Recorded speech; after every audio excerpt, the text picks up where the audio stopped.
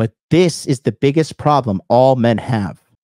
But when you solve this, it just cascades into freeing up so much mental space and then allows you to do more in life.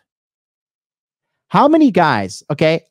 How many guys and people out there, because they haven't figured out their dating, they haven't figured out their sourcing, they haven't figured out, their dating stuff correctly, right?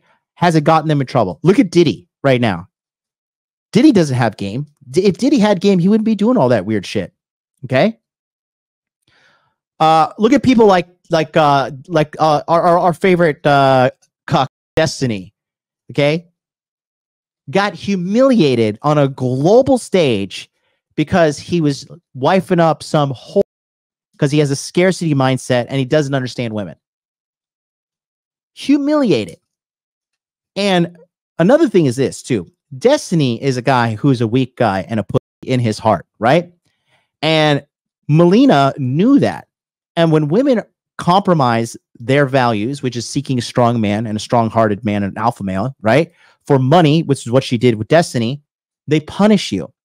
That's why she made him sit in the corner of a room and watch her get fucked by alpha guys over and over and over again. And he just had to sit there and tolerate it. Like, oh, when you're a normal guy, you don't believe in all that weird fucked up shit that he does. Okay? That's a real life example. So,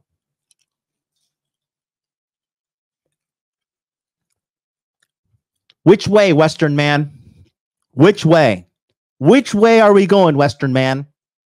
Are we going to continue to eternally cope and say, I don't need women. Women ain't shit.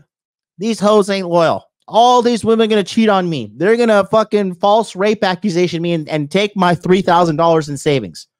Or are you going to choose the path of mastery? The problem is me. I need to level up. I need to do better. I need to change. I need to be a better man. Where are we going to go? Where are we going to go? You know the answer.